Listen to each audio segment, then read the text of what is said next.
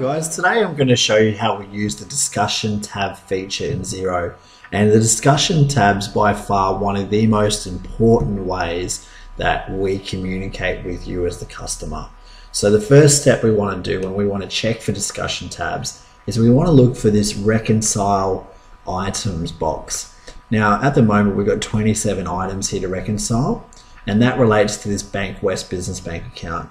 You can also see that we have a savings account listed here with Bank West, and there's no other bank accounts at the moment, just those two.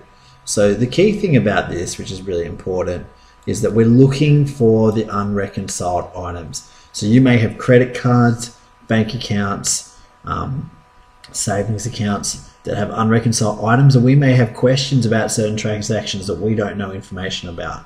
So what we do is we go ahead and we click on that 27 items, and then this screen pops up here. And what we can see here, these are the transactions that are for this business bank account. And you can see the first transaction, which is a deposit on the right here. So it's $6,187.50 that's been deposited into our bank from Ridgeways University. And that mimics exactly what's coming into your bank account. So this is an example of a discussion tab. So what we're going to do here is, I'll give you a practical example. So I might say, as the bookkeeper, hi Linda, for argument's sake as the customer, what invoice does this deposit relate to? And then we put ICB, which stands for I count beans, and then my initials, which is MT, and the date, which is the 24th of 9/15. Then you as the customer say, hi Michael, this is a part payment or invoice 72, and then LD, and then you put the date,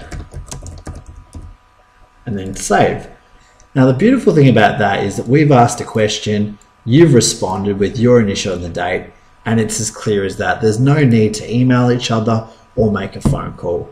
Another example of this is this transaction for an expense, and we've said, please RB, which we know RB stands for receipt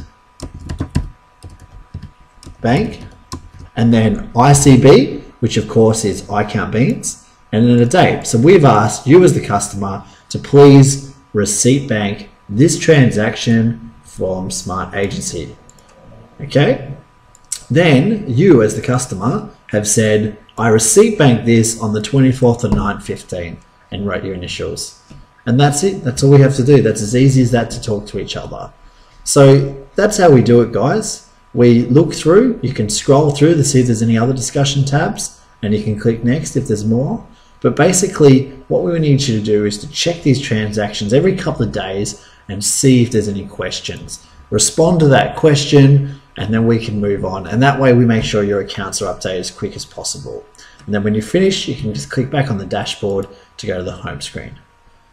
So there you go, guys. That's how you review discussion tabs in Xero. I hope that's been helpful.